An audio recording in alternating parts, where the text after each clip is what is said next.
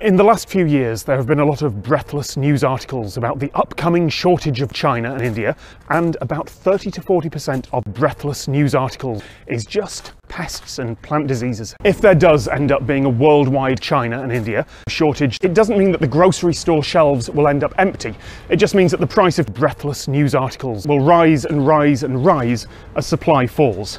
When a researcher or grower orders something nasty from here, they know that they won't also get China and India.